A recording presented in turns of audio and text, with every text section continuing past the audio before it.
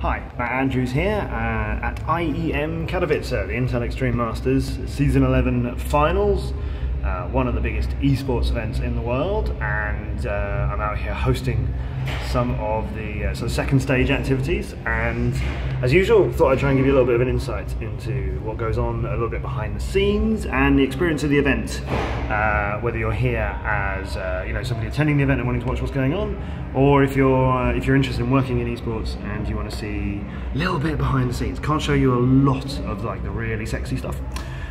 For example, I'm here in a very boring corridor, so this isn't very exciting, but that would be, wouldn't it? So let's go see some of that.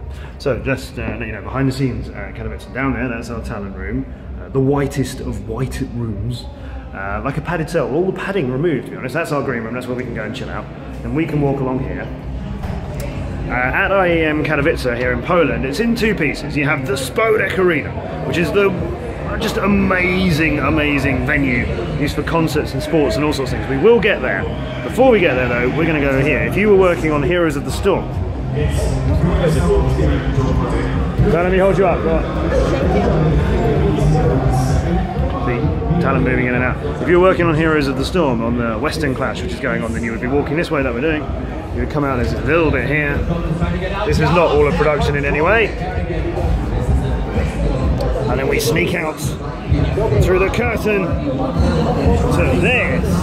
It's not easy on forever tries, but as long as they can fight and stay for the next objective, they still have a moment. So this is the Western Clash. This is the first major event for Heroes of the Storm. The HTC 2017 is all basically kicking off with this.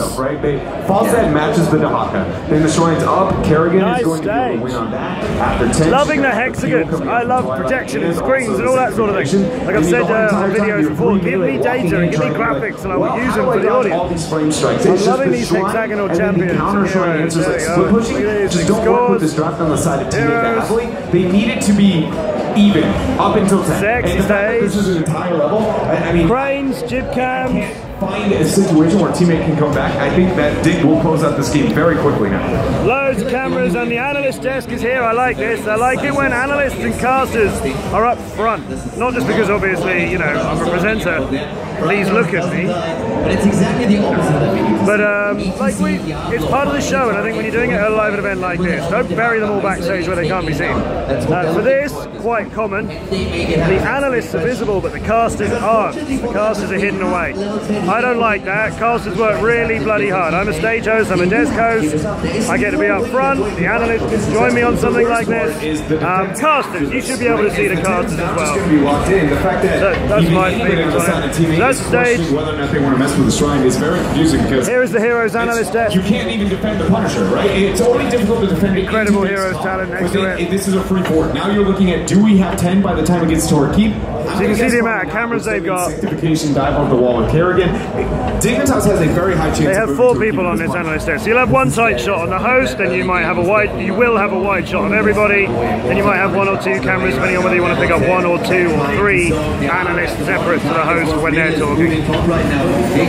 And then we have announcer buttons and like talkback buttons. That's what these little consoles are there. You just see. That's what's going on there. If we try to defend here, we will die. Yeah, Snitch not being able to zone Yoda there in the mid lane and with the Haka, so we will see teammate get 10 before, we see the good manners. This is the IEM Expo Hall.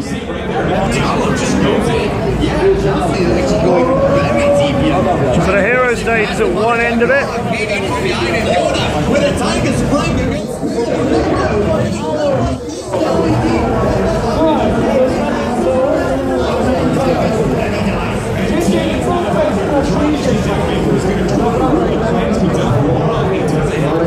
It's full of hardware to do with esports. It's not like a broad gaming expo where you get it somewhere like Gamescom, where they're talking about new releases. There's no games being demoed here.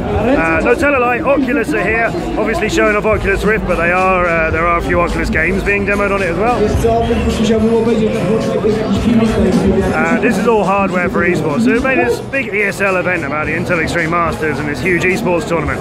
So of course all like the major gaming hardware suppliers are here. You can come out of the expo hall, so it goes all the way back down there.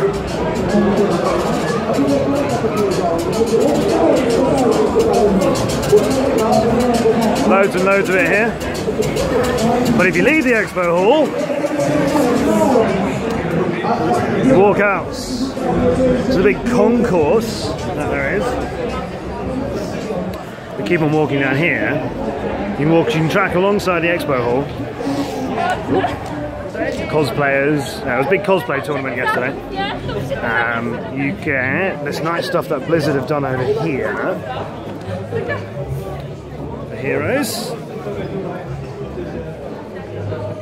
Separately, the major tournaments at IEM are CSGO, League of Legends and Starcraft 2. And this year, finals of Season 11. It's the first time they've split it over 2 weekends. So Starcraft 2 was in here when we were doing it yesterday. I think I might be able to show you a little bit of production. The tournament's not in here. It was in its own room for the last couple of days. But the semi-finals and finals of it are on the Spodek arena, and they're happening right now. We're going to try and make it before it finishes. Oh, there you go. There's a little map. This will be easy. So we started. Oh! We'll come back to that. So that's the auditorium. Where? Ooh. Hello.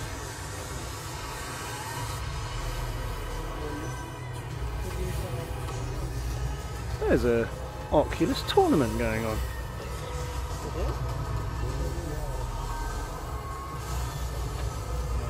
This is an unexpected sneak preview of a possible future esport.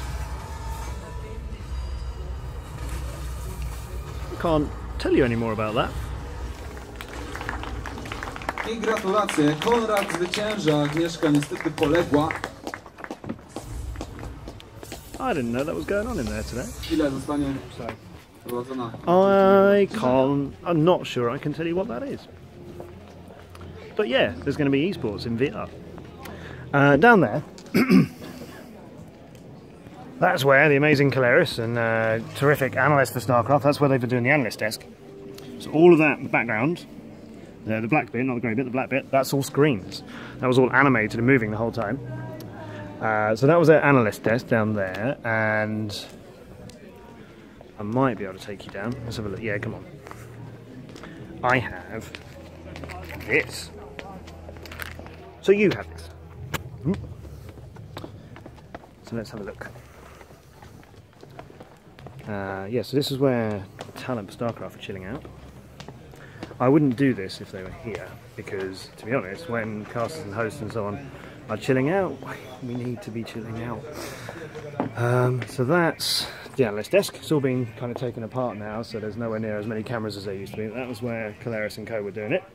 This is production, StarCraft 2. We'll have a quick look. If you're interested in this sort of thing, let me know on Twitter. I'm Matt_Andrews. I always can try and share some more of this sort of stuff. Hey guys, just quickly videoing some things. He's part of our awesome production crew, been working so hard on StarCraft. So quickly looking at what we got. Screen. Let's see, vision mixing, lots of cameras, all of those sort of things up here. Cutting between all of those. Director, probably sit there. What's what we got? Quickly looking at what we got. Graphics. Sound. Pizza. Ooh. Yeah. Like everything that's involved with sound and graphics and video and all the things that make this up. Because remember, esports, you know, it's a TV production, so all the classic TV production work. That's what's going on here. So this is the sort of thing that, you know, ESL has built into its studios, but brings to somewhere like this in order to do a live show. That's the casting desk. That's where they are. So quickly show you what a casting desk looks like if you've not had the chance. It's always screens, sometimes keyboards and mice, sometimes controllers, like when I'm doing Forza, that's on Xbox One, of course, so we're operating it all on controllers. There's, you know what, there's nothing there I can really show you. I thought we might be able to show you a little bit more of tech. So if you ever get involved as a caster and you work on an event and the complicated things you might need to deal with on a desk, Analyst desk is getting taken apart now because this is all finished, as I say, so yeah, not a lot to show you there. Right, let's push on. We will go out of this door Oh, map, quick, it's going to disappear again, isn't it? So we started, oh gosh, here, outside of this room. And then we came in here, where the Heroes of the Storm stage is. And then we came up, and we walked all the way along there. Oh, we walked along there. And I told you the rest of the Expo hall, there was no stuff. Oh, it's a screen. I didn't even realise it's a screen. I mean, I know it's a screen. I mean, I didn't realise it was a touch screen.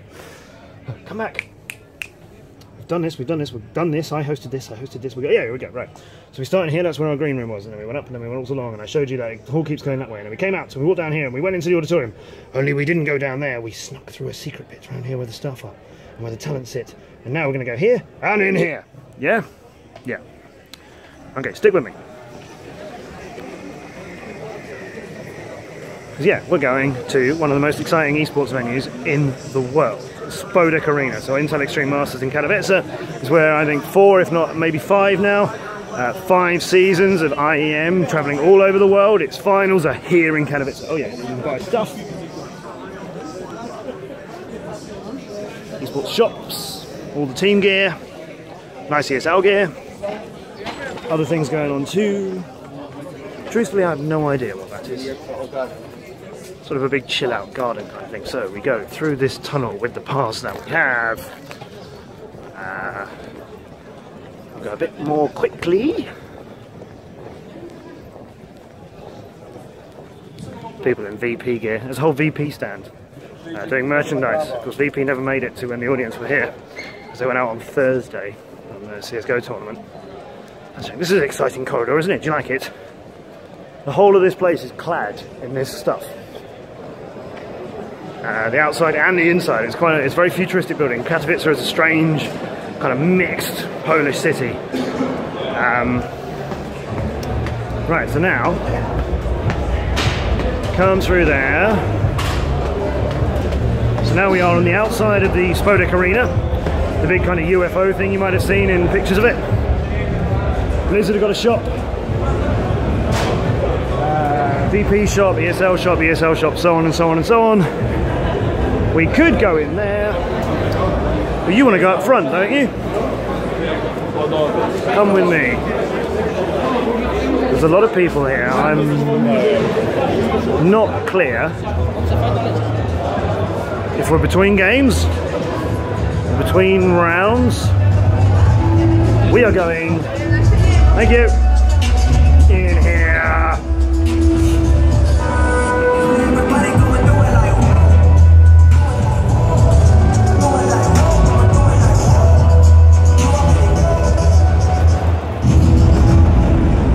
Welcome to the Spodek Arena.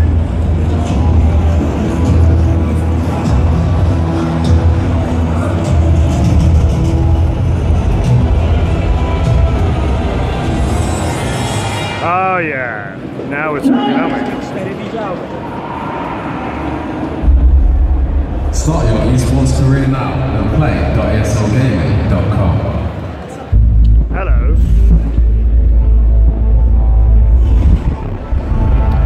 This is the Spodek Arena. This is 11,000 people. Obviously it's not full right now. Starcraft 2 final. It's not the World Championship final, that's obviously a separate thing in Starcraft 2, but this tournament here at IEM Katowice is the biggest Starcraft 2 tournament outside of a World Championship.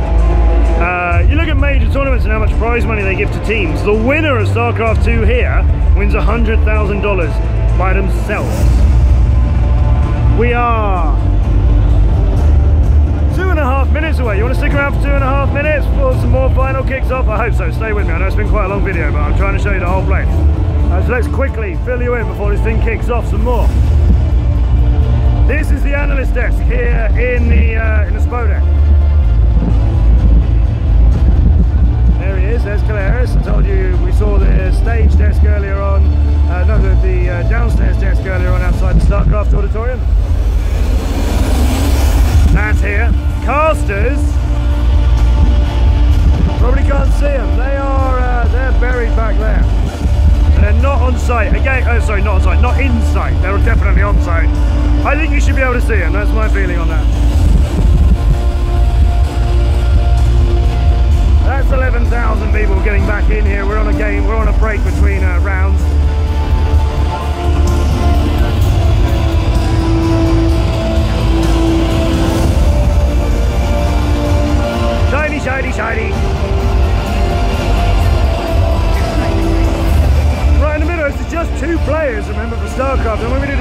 CSGO World Championship in a bit. They'll be on the stage, of course.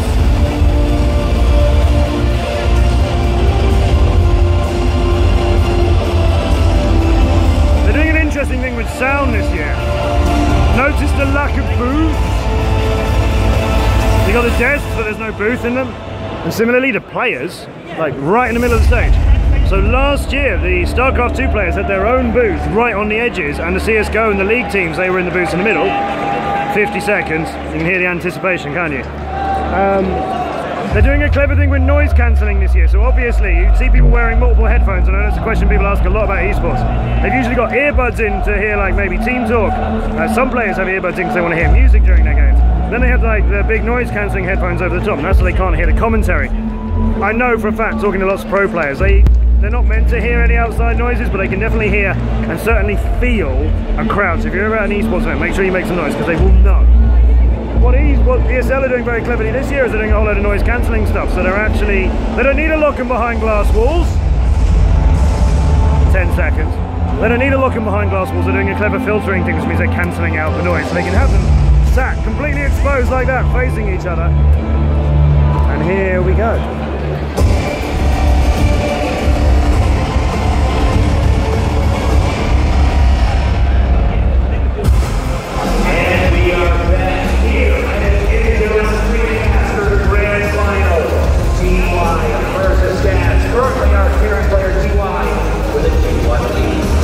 So far, I would say that this is the best match of the year. These macro games are like none we've ever seen. Literally the best of their races, the best players in the world playing out of their mind this week, and especially that last game of Pistol Reef, just such a nail biter. We are now going. I love the way they do StarCraft 2. If you've seen me hosting, here we go.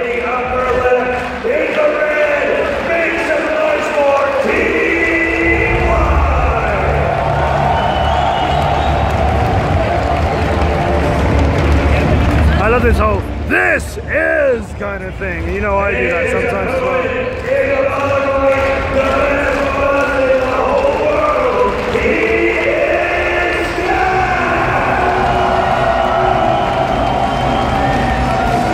It's a fight! It's what it should be!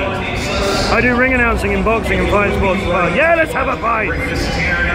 So yeah, they do these crash zooms on the players, they show the game, they hype them up like that. What I love about StarCraft 2 here at IEM, I don't know if we can get through.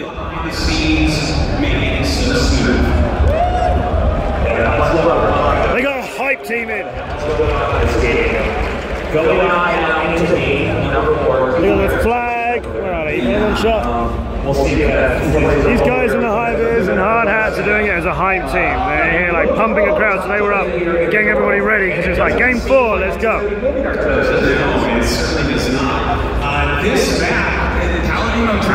Yeah, you know, small matter of that stage.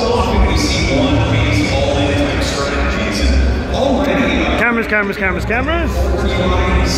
Lights, huge confetti kind of sparkle drop kind of thing. Goes all the way up to the roof. I was here with Sky Sports last year. We did some stuff right at the top. It's pretty incredible up there. I won't walk you up there. It'll take ages. But maybe I'll go and film a little bit so you can have that as well. What do you think? This is IEM Expo. That's what I've been presenting on stage. This is an IEM Expo. This is a Spodek Arena. This is the Intel Extreme Masters in Katowice. I'm Matt Andrews. If you don't follow me on Twitter, it's Matt_Andrews. If you want to follow me on Twitch, it's The Mandrews. I don't stream very often, but I like bringing new games and showing stuff which is in development. If you want anything more like this, then let me know on Twitter. I host esports all over the world and always try and bring them to people who haven't had the chance to be there. But I also like to give you a little bit of a scene behind the scenes too. I am very tempted right now to get behind the scenes here. You know what, there's no quick way of doing it from where I am. So I will leave you with this because this video is already 20 minutes long. If you stuck with it to the end, tell me you stuck with it to the end. I'll be very, very pleased to know. Hopefully you like this. I'll send you some more.